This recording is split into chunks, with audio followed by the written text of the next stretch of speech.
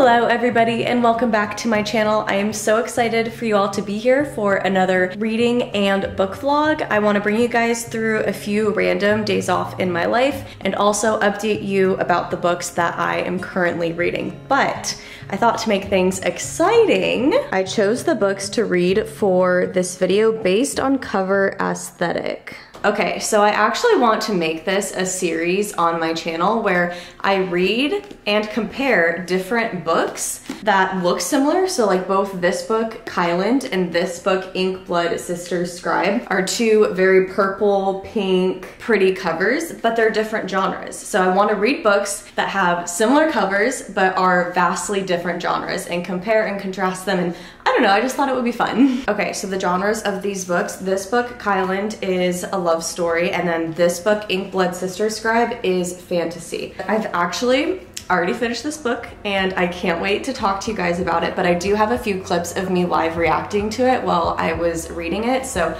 I'm gonna go ahead and roll those through. So I originally started reading this book, Kyland, in Pensacola, Florida, when I was there on a flight attendant layover. However, I was very distracted by the beach and the pool that I didn't actually end up doing a lot of reading. However, when I got back from this trip, I did take a flight to Pennsylvania to visit Eric and Luna, and I read a lot on that flight and during my few days off there.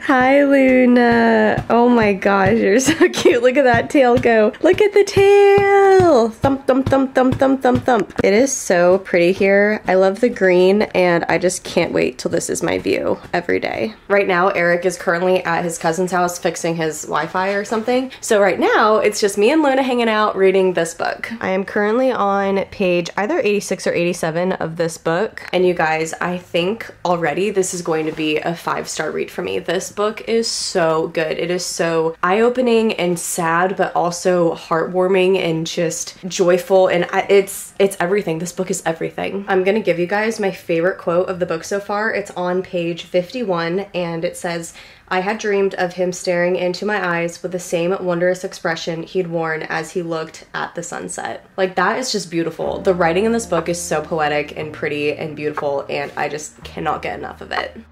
I think another reason why I have loved this book so much actually has to do with something that the author Mia Sheridan shared on her Instagram page. She said that her message to readers of her romance novels are that everyone deserves a love story. Everyone, no exceptions.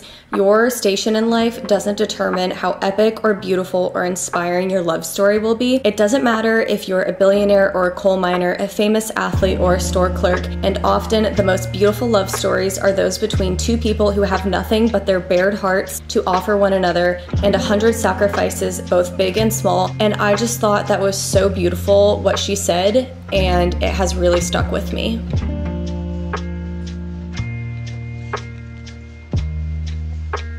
Okay, I think one of the reasons why I am falling in love with this book is because the characters' lives are really sad. Like, they're really, really hard. They are dirt poor, have hardly enough money to eat any food. Both of their mothers are very mentally ill, and it's putting a lot of strain on the kids. And so, like, just the kids have very, very, very hard lives in this story, but they are forming a friendship together, and they're finding joy and love and just good things in each other, and that is so heartwarming to read about. Like, they're having so much struggle go on in their lives, but they're just finding the little moments of joy in each other. Oh my gosh, this is just...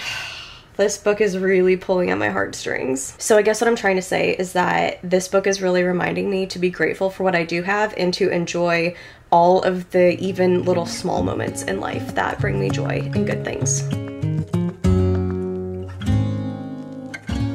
It's not very often that you come across such a special book like this one. And it has been a really long time since I've had these types of feelings while reading a book, probably since I read Love and Other Words by Christina Lauren. This book just sucked me in. It is poetic, it is beautiful, it has themes of sacrifice and love. The writing in this book is just stunning. And so I want to read you guys just a little bit. So page 119, it says, the fight to live would humble you in ways you didn't ever want anybody else to know about. Sometimes it was ugly and shameful and beautiful and courageous all at once. There's a quote on page 120 that sums up how I feel about this entire book. It says, until that moment, I didn't know my heart could be filled with awe and grief, joy and sorrow all at the same time. And that's how I feel about this book. And absolutely 5 out of 5 stars. One of the best books I've read this year. And I would honestly say that anybody over the age of 17 could probably read this book. 17 and older could read this book. I am currently at my apartment pool. And you guys, I'm adding a bonus book to today's video because I saw this book go viral on TikTok and it just sounded so intriguing to me that I had to immediately read it. I started reading this book yesterday and I'm already halfway done with it. I think I'll finish it today. It's called Pen Pal. I was told that this book gives the same vibes as Verity and I loved that book by Colleen Hoover, so yeah, I was immediately sold. Okay, so the description of this book is, the first letter arrived the day my husband was buried. It was postmarked from the state penitentiary and contained a single sentence: I'll wait forever if I have to. It was signed by Dante, a man I didn't know. Out of simple curiosity, I wrote back to him to ask him what exactly he was waiting for. His reply, you. I told the mystery man he had the wrong girl. He said he didn't. I said we'd never met, but he said I was wrong. We went back and forth, exchanging letters every week that grew increasingly more intimate. Then one day the letter stopped. When I found out why, it was already too late. Dante was at my doorstep, and nothing on earth could have prepared me for what happened next. The cover of this book totally gives me the ick. I hate when there are actual human faces and like human bodies on book covers. I prefer my covers to be much more mysterious. I think it's really cringy and I just don't really like it, but the book is so good so far. I could definitely see how this book could be turned into a TV show or a movie because it is so spooky. Honestly, I can't tell if it's a romance, a thriller, or a horror book. I think it's all three.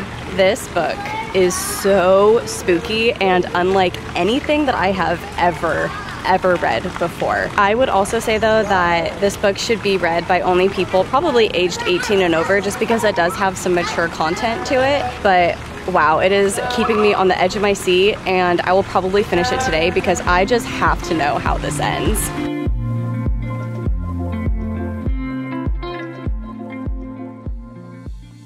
All right, you guys, so I finished Pen Pal last night and wow, oh, there's a fly buzzing around, but what a crazy book. Normally in thrillers towards the end, I can kind of tell what might happen, but this book, oh my gosh, there was no way I could have guessed how it was all going to end and come together. Incredible, 5 out of 5 stars. You guys, I can't believe that we've had 2 5-star books back to back. It's not that the writing was amazing, but just the way that the book made me feel, like it got my heart pumping. It made me nervous. I couldn't put it down. I genuinely felt scared at times while reading it, and just, I don't know, the fact that it could do all of that and I wasn't suspecting the ending at all. Amazing, 5 stars. So now I am really excited to start this book, Inkblood Sister Scribe. I don't really know anything about this book, but it just says, in this spellbinding debut novel, 2 estranged half-sisters tasked with guarding their family's library of magical books must work together to unravel a deadly secret at the heart of their collection, a tale of familial loyalty and betrayal in the pursuit of magic and power. So this is a fantasy book, and I think I'm gonna put my bathing suit on again and head outside to start reading.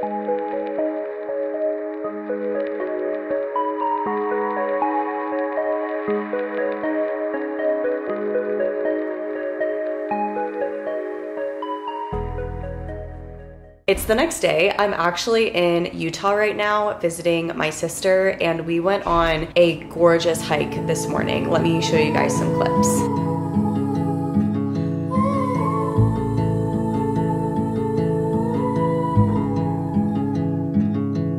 Take a train ride just to see you. Ride for hours just to please you. My sister actually had to go into work for a few hours, but right now I'm just hanging out with her dog Kira. You want to say hello? So it's just me watching Miss Kira. But let's talk about books. Okay, so this book, Ink Blood Sister Scribe, I took the cover off.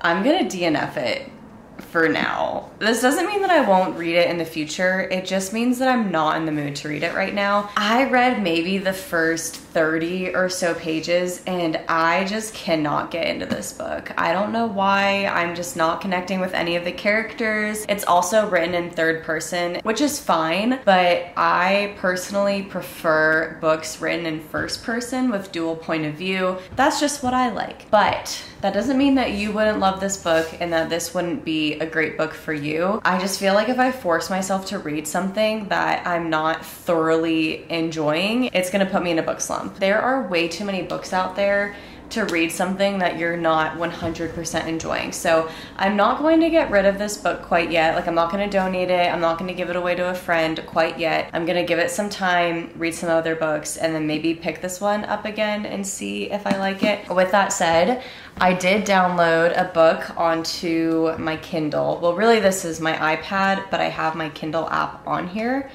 And so I downloaded The War of Two Queens, and I have been waiting to read this book because I've read the first 3 in the series, From Blood and Ash, A Kingdom of Flesh and Fire, and The Crown of Gilded Bones, and I'm loving this fantasy series so far, but I am waiting to read the 4th book because the author is releasing the 5th book at the end of July, which is right after my birthday.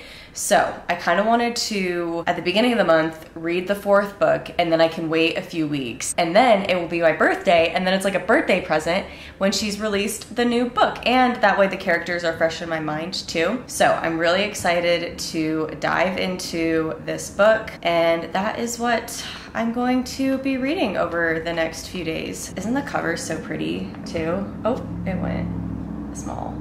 I love the covers of these books. Anyway, that is probably going to be it for today's video. But if you have read any of the books that I mentioned in today's video, let me know what you thought of them in the comment section below, because I would love to hear your thoughts on these books. And yeah, so thank you so much for watching. If you like this video, please give me a big thumbs up. And if you're new here, don't forget to subscribe, because I would love to see you in future videos. I hope that you all are having a fabulous day, and I'll see you next time. Bye.